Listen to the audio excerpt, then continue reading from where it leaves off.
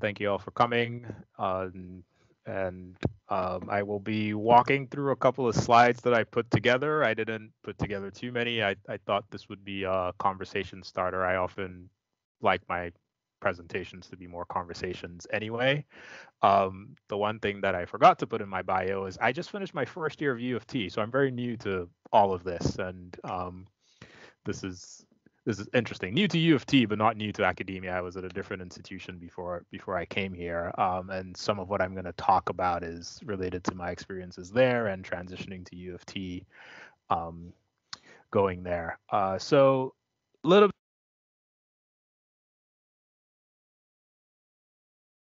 Professor, you're muted right now. Great. I think I hit a button that muted me, but you heard everything I said before, though, right? Yeah, it was just one sentence that was. Okay, great. Yeah. So going to perspective here.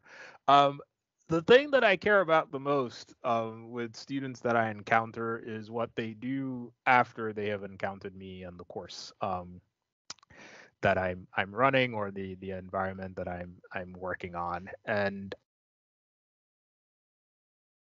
great, I did it again. This wasn't always the case, right? So this is the second time I wrote the teaching philosophy statement. When I wrote it the first time, I used to say what I've taught them. Over time, I've come to realize that I don't really teach students anything. What I see my role as is sort of creating learning environments and facilitating learning, and helping the students sort of do the learning. I guess we can call that teaching, but I prefer that they are the active participants in what's going on, and I'm just sort of hanging out in the background, trying to help out as best as I can. So a lot of what I'm going to say next comes from this perspective of creating learning, particular kinds of learning environments that I hope enable opportunities to learn in different ways for students. All right. So pandemic hit and everyone had to go online, and then we were griping about it a lot, and a lot of us want to return back to normal and in person.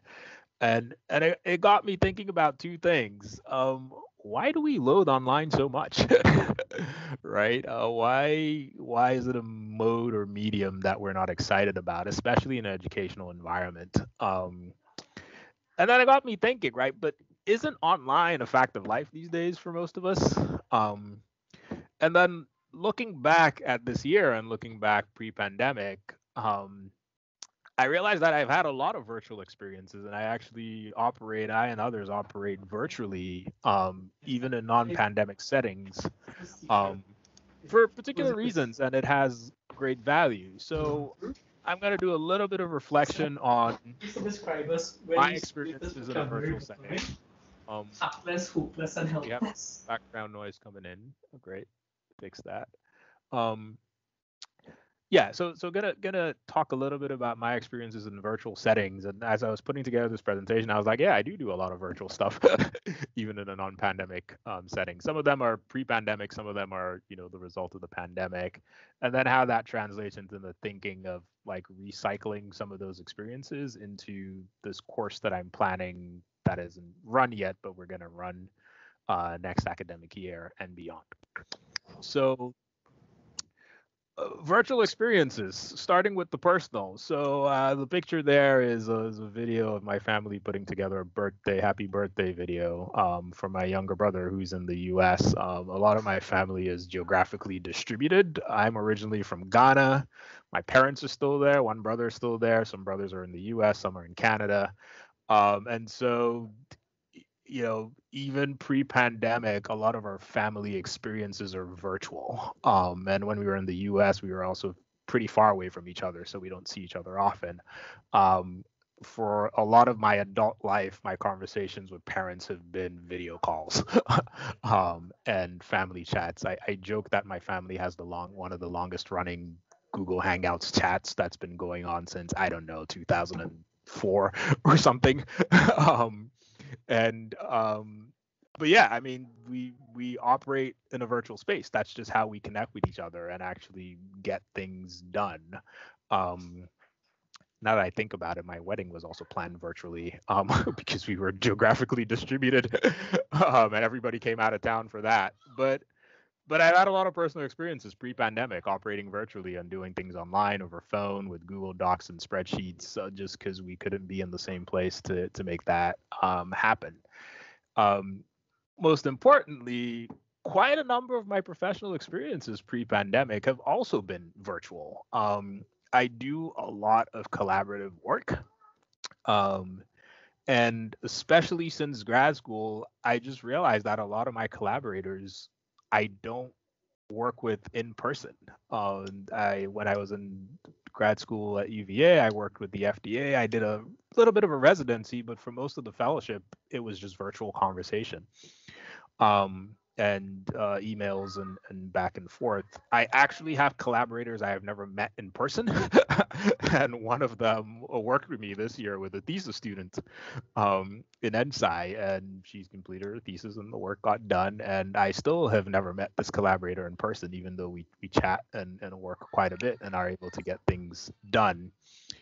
So quite a bit of my engineering project work is with people that I do things virtually. Even when we meet in person, it's often at a conference or some odd occasion, but the work itself gets done virtually, and we're able to do that using the tools that allow us to collaborate. So it's a mode of operation that happens, in a non-pandemic setting.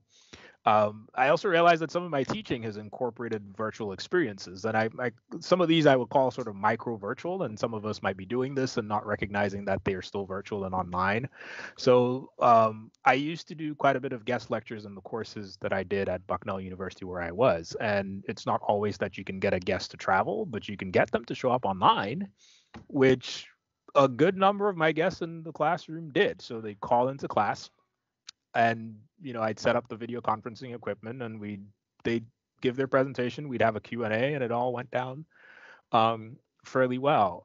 Pre-pandemic, I had a student who had to finish up an independent study in order to graduate, and didn't need to be on campus for the term, and so they basically did that online virtually for that one term pre-pandemic, and finished up the work, and they came in to do their final presentation in person, but most again of the work was done virtually and online with the online and virtual meetings. The picture that I show there is from a class that we actually took to Ghana.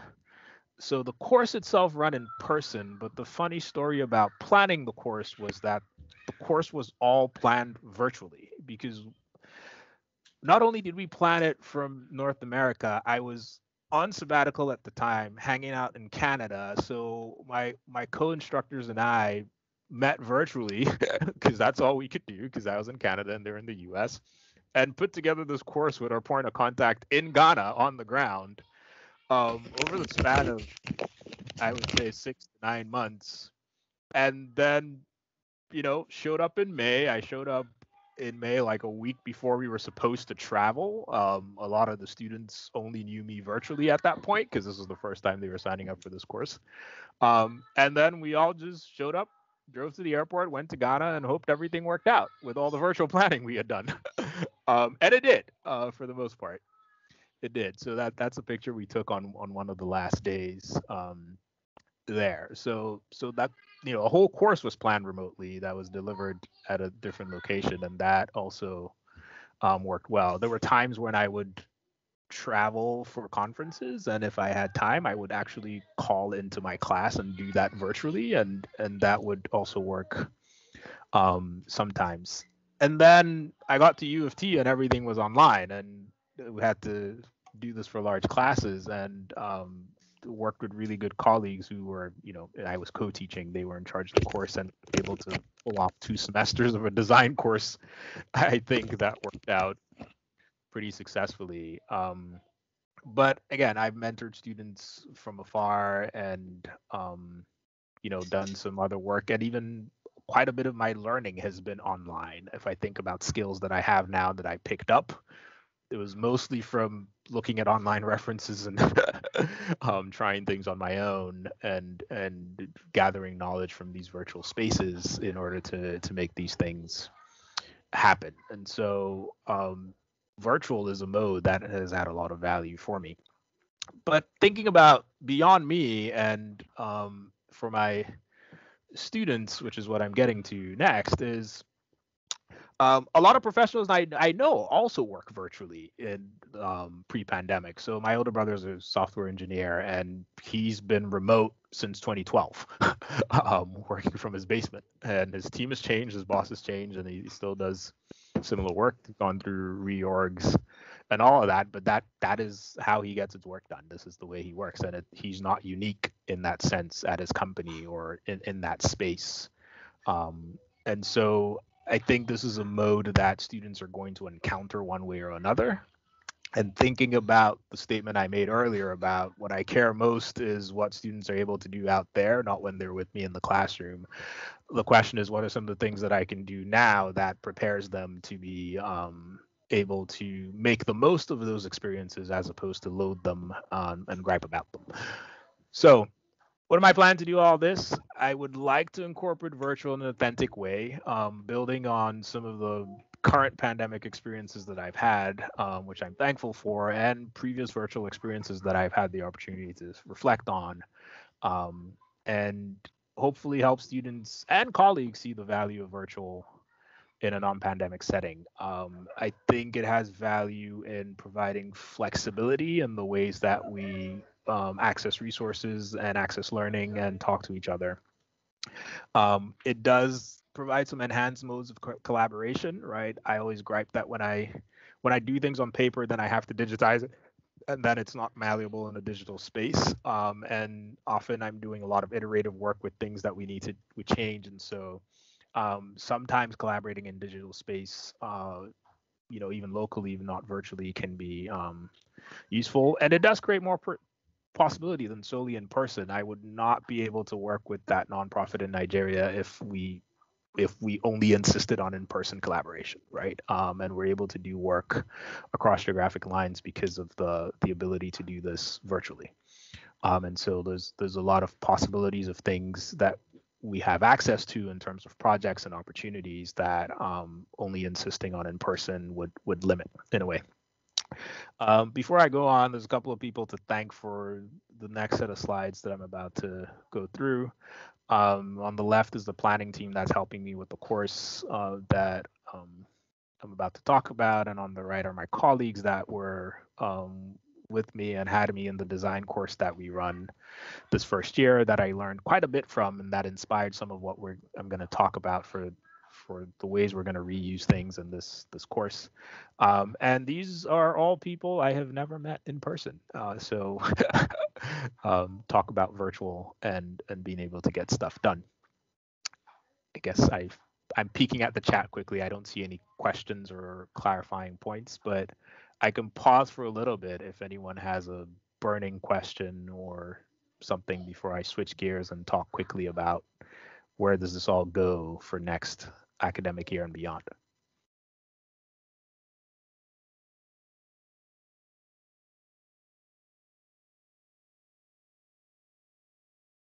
Going once, going twice. All right, we will move on. So I'm going to talk about a course called Praxis 3. It is a design course in the engineering science curriculum, and that's the course that I'm actually primarily responsible for. We shifted it from this year and didn't run in this year at all because one, we were redoing the course, and B, we thought that next year might give us a better opportunity to have some of the in-person elements that are valuable, but that even if it wasn't in person, it would give us some time to figure out all the moving parts to deliver it in a way that would be most valuable to the students. So I'll give you the whole picture. What we're trying to do in this course is to actually incorporate virtual as a mode of operation in the design process. And we're doing this along two dimensions.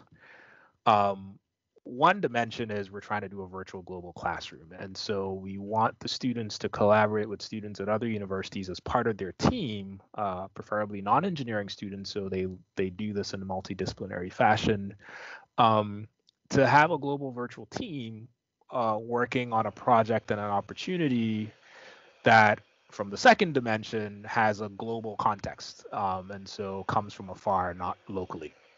And this is a valid mode of operation for engineers. And thinking about giving students the broadest possible set of experiences, not all of them will have to work this way. Some of them might. And so, having seen and gone through this kind of experience, hopefully enables them to have the tools and the skills to deal with it later when they have to do it for real. And so, that's one part of it, and they have to put together an engineered system that fits in this global context that provides value for this community and the stakeholders, and do that with people that they may not get a chance to see physically. This is my bias is reminiscent of work that I do. And so for me it's a valid mode of operation for students, and I think that they would get some value out of doing this. When you think of actually large engineering firms, Boeing, a couple of other manufacturers, this happens, right? Things get done in various places, geographically distributed, and then assembled and integrated elsewhere.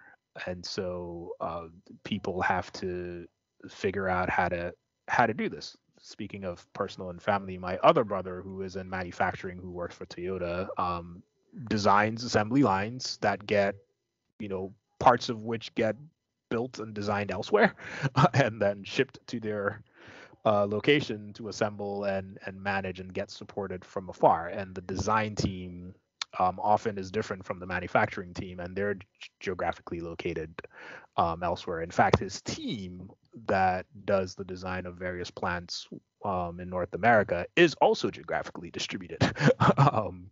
Some of them are actually in Canada as well. And so even within the same firm, there's this organization that you may have to deal with in engineering. Just going to go through some of the course elements that we've thought about and how some of these things are going to play out quickly, just so you can see what we're thinking. We're borrowing some ideas from a previous design course and having the course operate in two phases. I would say the first phase is about figuring out the context and figuring out the team, and it ends in a proposal for a design challenge that we as the course team has put out. The reason why we're doing that is because often as part of an engineering proposal, you have to propose the team and why the team is the right team to do the work, in addition to the ideas that you have. And so we think this fits nicely with the understanding the context, understanding your virtual team and the strengths that they bring, and it will allow that teaming piece to work well, right? And then they can talk about how the structure they have developed will fit in this virtual design that they're going to do. Then they go ahead and do a design and they do a pitch. And again, if this was a global challenge, which happens quite a bit, they might have to do this virtually, right? And so this gives them what I think is a bit of an authentic experience for going through this process. In terms of global context, we are working with a number of different partners to curate a set of contexts that we know fit the constraints of the course, because they have to build something that's actually valuable to the context, and it would take them the whole course to figure out what that looks like. And so we want to scaffold that piece a bit, but we are providing them access to these communities initially in the first couple of iterations through what I would say proxies and serving as a sounding board. But over time, we want them to collaborate more with these communities going forward. Virtual teams I've talked a little bit about. We have non-engineering students. We are starting light with some consulting type relationships, which are also still valuable in this kind of approach. And we actually have quite a bit of interest from external partners that we've been talking to. We're talking to another one on Monday who want to do this global virtual classroom and are excited to work with U of T and engineers. And some of them have experience doing this in other places at a smaller scale. And so we're excited to see how this all plays out and expose our students to what I think is a unique experience that I wish I had when I was an undergrad. And we're looking at some technology. There is a challenge platform called Agorize that allows you to host a number of different challenges. And so we're hosting the projects as challenges that allows people to form teams on the platform and have mentors and interact with the challenge, the people who are proposing the challenge in various ways. And so we're going to use that to organize that part of the course. We're not throwing out some of the other course tools that we have, like Quarkus, because students still need to do some of the typical course stuff, but that's where a lot of the project side of the course would happen. So there's some technology we're looking at there that enables this to hopefully happen well. The last thing I want to talk about is students still have to build something. And you might be asking yourself, how do students build if they're virtual and geographically distributed? We're looking at this from a, well, what do you need to do as an engineer perspective, and breaking it down into, well, these are actions that you want to take. And what are the tools and materials that allow you to take those actions, and how can you distribute those and collaborate on those virtually? From my experience at Bucknell, we actually started running our courses in ways where students could do pretty much all their hands-on in their dorm rooms if they wanted to. There are a number of technologies that package what would often be large benchtop equipment into a small box, like I've shown here, that allow you to do, some reasonable engineering and measurements that are portable, and it can connect to a computer and allow you to work in the space of your choosing. This gives you the flexibility. You're not tethered to a lab, and when the labs are open and accessible. And so there are pieces of this that you can do. We're also toying around with having a manufacturing team that students can hand off designs to and have things manufactured for them, which is often what would happen in a real engineering design setting. And so there are a couple of different models we can play around with there in terms of what can be done in person and locally and as a group in person, and what can be done online, distributed if need be. So having this kind of breakdown and thinking about the different actions and what tools allow us to do that, even on that building side, is something that we're doing. And yeah, I mean, it's worked very well in the past when we had students do things on their own outside the lab space. And so I think some of that can be reused. And there are other university partners that colleagues that I've talked to at other large institutions who have been able to do this successfully as well, with students doing hands-on projects remotely. So we're pulling some learning from there. That's all I had in terms of taking past experiences, recycling them into something that would hopefully be what I think is a cool future experience for students and for me and the teaching team. I am happy to take any questions that people have at this point. Hope that was useful. Thank you for your time. I see there's a question from Eduardo. What platform did you use to teach? So this past year, it was basically Quarkus and Zoom. And that's kind of what that's basically what we did. Did we try anything else? Yeah, it was Quarkus, Zoom, and Microsoft Teams for the projects part of it. And so that worked out for the most part, what we were trying to do. We actually did run our final showcase on Zoom, which actually worked out really well. So yeah, those are the platforms. We tried to keep the platform simple and familiar and work within what was available, and Zoom generally worked very well for what it is that we were trying to do. So that was the main interaction platform. Max, go ahead. Yeah, sorry. I wonder if you could elaborate a bit more in terms of the manufacturing teams, what you had in mind. I mean, give them directly related to your coming course. It will be staff getting involved, it will be teaching team or students and so on. That's a conversation you and I need to have. So, the default is teaching team of some sort, like whoever is allowed in the space. It really depends, right? So there are a number of different models. One is the teaching team. I wouldn't necessarily put that on staff. And so it's sort of what we can get done with the teaching team, or, talking about the live fabrication facility, whatever staff already do, right? No more than whatever staff already do, and whatever else staff don't already do, we can handle as the teaching team, if that's allowed. There's also a model that we've played around with. If some students are local, they can take on the manufacturing role, and if they're allowed in the space, then they become the manufacturing team because they're local and they have access to the space, and so they develop the skills to make that happen. And so there's the number of different scales that we can play around with, but that's the idea. Sure, is to follow up, if that's okay. Yeah. Do you see any change in the role of the staff, perhaps because traditionally the staff hadn't been involved in this to this level with the teaching of the courses, but with the new online platform, perhaps there is a need for a new level of staffing that is more directly involved to support the online delivery, whether it's the manufacturing way or any different other ways.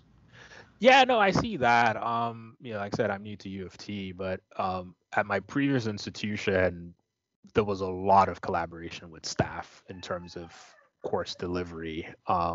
And we actually started a model where some of the technical staff would deliver some of the course content because that made the most sense. We also run a model where the staff train what we call student techs, so they are technically staff in these spaces. So there were more than just the professional staff. There were students who were trained also, at a good enough level who could then train other students, but also perform the role of staff. And so we leverage those students for student help beyond the teaching team or the TAs that we have. So there are a couple of models that could be explored that include providing students with interesting opportunities, because when you're a tech staff you learn a lot, right?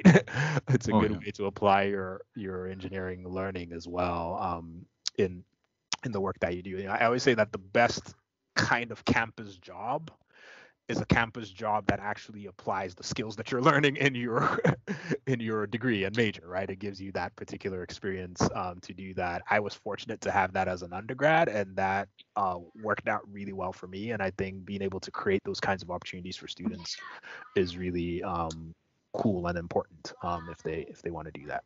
So, yeah. That's great. Thanks. Yeah. Thank you, Max.